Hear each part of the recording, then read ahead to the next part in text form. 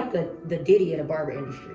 One of the coldest barbers in the Midwest, one of the coldest barbers in the Detroit area in general. You know what I'm saying? Don't nobody go to no barbershop for 20 years who ain't been from here.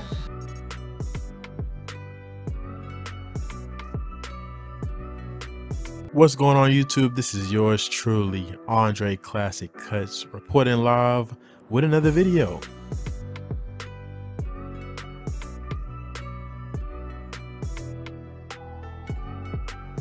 A lot of hair shows. I'm like the Diddy of the barber industry.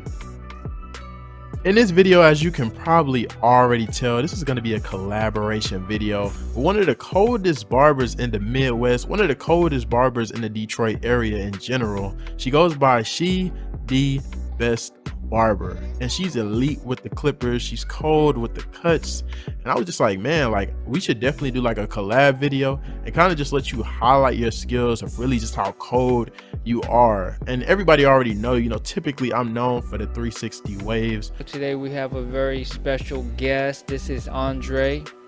All right, you see the taper come out more after you line them up. The lineup, like I said, is the most important thing to a haircut in my opinion.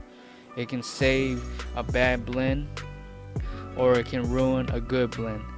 But I was like, how about I just like grow my hair out and just let you do like a whole entire new hairstyle, which was like a drop fade. And I think that would be just perfect to like showcase your skills, especially coming from somebody with a canvas or like with hair that typically don't already have that type of cut. Because, you know, it's one thing for a barber to go in and just touch up a haircut that was already created, but it's a whole nother ball game when you create the haircut completely from scratch. I also like to say thank you to everybody that's been supporting me since day one. I also like to say thank you to everybody that's been supporting me since yesterday. I recently reached 10,000 subscribers. That's crazy. I remember back in college when I was creating the account when I only had like 5 subscribers. So it's just mind blowing to see that I didn't touch 10,000 subscribers. On top of that, I also like to point out the fact that I'm no longer in Houston, Texas. I moved to Detroit. This is currently where I'm living now. And on top of that, I want to just slide in the fact that it's not just going to be a barbering video. It'll more so be like also a Q&A of kind of, you know, the perspective of being a barber in the Michigan area. And Dee is more so going to just give her perspective of the barber game. You said you have beard product, you have hair curling product. Anything else? No. Yeah, I'm gonna have to get like 3 of those curling products.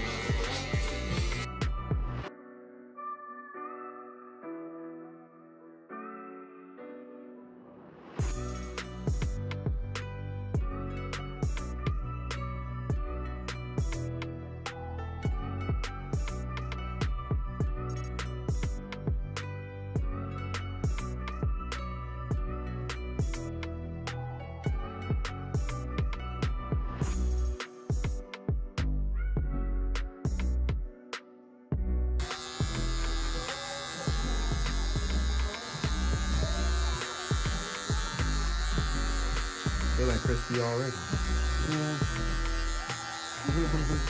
Yeah. You ain't got touched by a barber in a minute. Yeah, in a minute.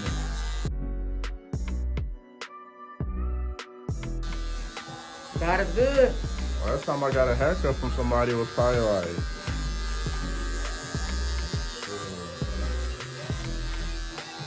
probably 2019. Really? Yeah. Wow. You did say it was 3 years, huh? I've been telling everybody else, I'm ready to go upstairs today. This is day today. How was your favorite clipper? Yeah. You know what? This is what I'm using now. You know what I'm saying? To be honest with you, I don't have a favorite clipper. I got a favorite tool.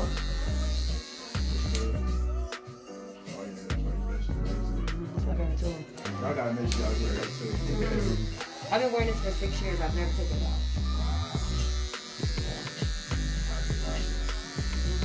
I don't even take out the shower or anything like that.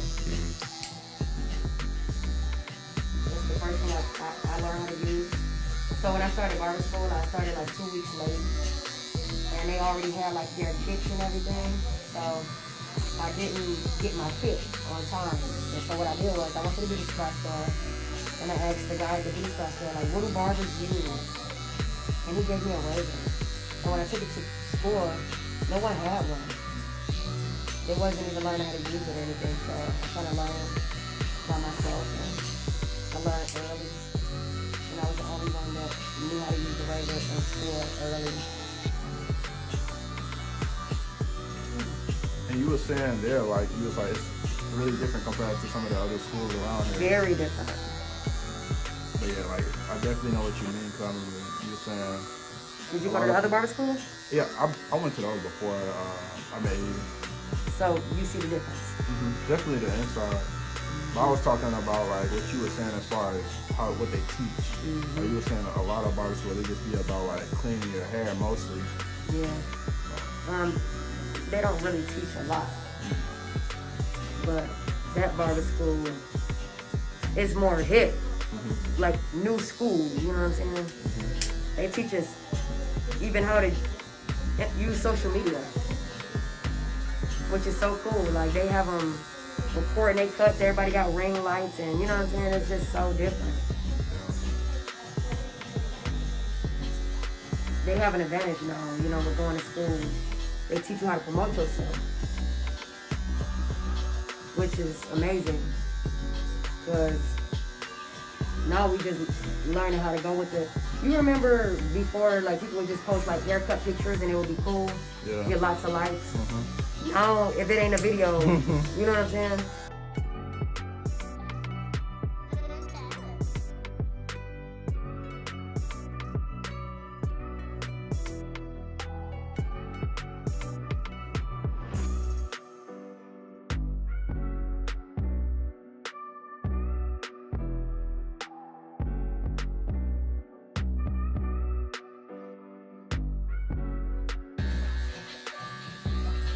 You have a favorite barber of all time besides yourself?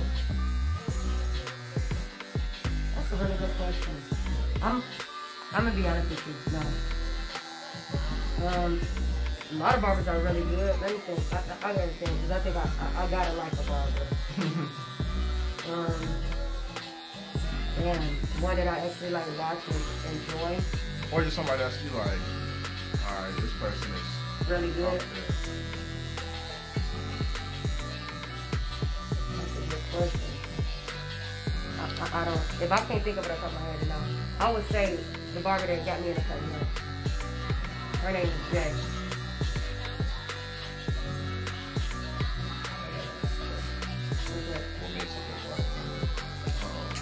What makes a good barber? Your connection to people. It ain't even like, some people will go to a barber, and I learned this with my last partner. Who I was cutting hair with, he, even if he didn't like do a great haircut, the loyalty that people had for him was because they connected to him. It wasn't the haircut. Just like you got people that come here, they don't even need a haircut. They want to just be here to connect with me. You know? So I think what makes a good barber is not the haircut, your connection with people, your ability to. It's like, it's a ministry, you know? People don't come just for a haircut like this. I guarantee you this, you can have a barber that cuts your hair really well, but then you got that barber that you can sit there and kick it with, they gonna go to that person every time. That, it's like a friend, bro. Would you gonna go to the barber that, so they both cut your hair good, but you gonna go to the one that you can sit there and talk to? Who you can open up to? Who's your friend? You know what I'm saying? Don't nobody go to no barber for 20 years who ain't their friend. You know what I'm saying? Don't nobody go to no barber for 20 years who ain't their friend. So all my friends is my friends. So I can never say I don't got no friends, even though I don't got no friends outside of the barbershop. You feel me? But that's what God had for me. Right here. That's what makes a great barber.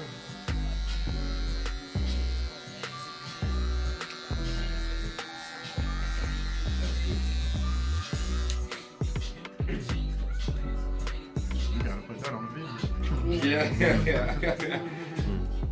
I had just hit like the 500 bucks a pop. That's good.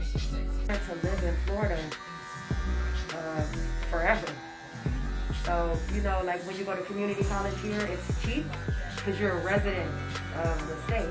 So, in order to go to college cheap there, you have to become a resident, and it takes a year to become a resident. So, I didn't know what to do because college was so expensive out there unless you were a resident. So my barber was like, why don't you try barber school? And I listened. Did barber school like 3 weeks later. It was my gift. So I always encourage people, even if you don't know what you want to do in life, just do something, because you never know what your gift is. Yeah. You know, just trying something. Some people are like, I don't know, but they also don't try things either.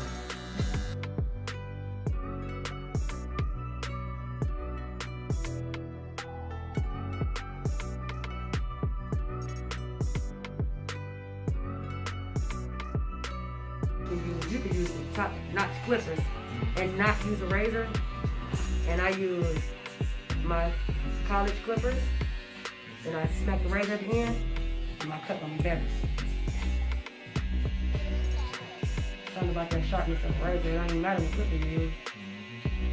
It's not about what you use, it's how you use it. So, I mean, granted, there are some nice good clippers, you know, out there. But, and it's good to stay on top of that. That's tools. If you can't buy new tools, make sure your tools are already sharp.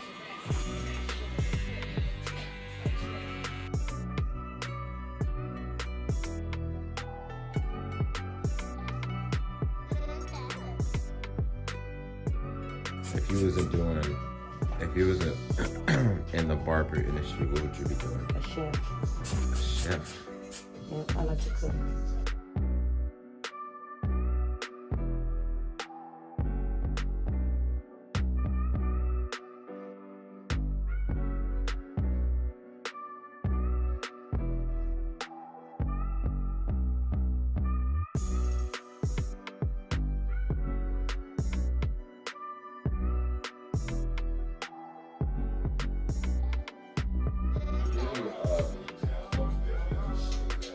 Looked over because you're a female barber?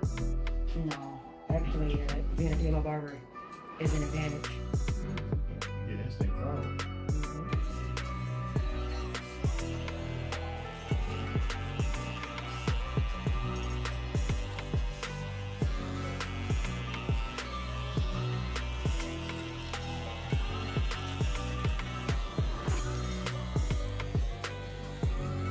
I got some technical heat about to drop on you today, boy.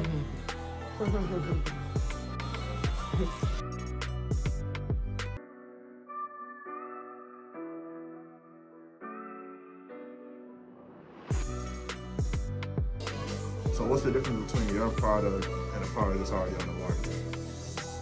The difference between my product and a product that's already on the market. Show I studied Just showing the product. Show my product? You gotta go grab one. Go grab one from my product. If you can, you go grab one? Yeah. But yeah. But the difference between mine and others is I studied mine for 2 years straight. So I made it so that my product did everything that you want a product to do. You want your hair to grow, you want it to shine, you want it to be moisturized. I made it so that it lasts, it's not oily. Because you know, when you put a product in your hair, or you know, like a wave grease, you can actually use it for curls, coils, and waves. So it's like multi-purpose. It's not like a 2-in-1 shampoo and conditioner, but yeah, it's the best hair care solution. Yeah, I believe in taking care of it, and that's like the #1 product to take care of your hair, and it's natural too. So it's like the vegan hair product.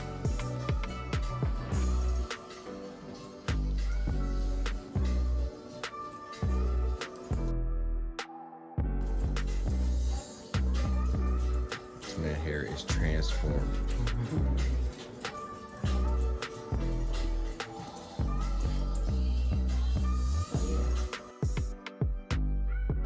See, you do a good job at that. If there's anything that I'm lacking in the industry is the social media. Branding. Yeah. It's new though. It is. Back in the day, it was word of mouth. Back in the day, you could post a picture. Now, yeah, so this works better for you. I got mine works better right now, but Also, the hose is better. yeah, for you, yeah. Okay.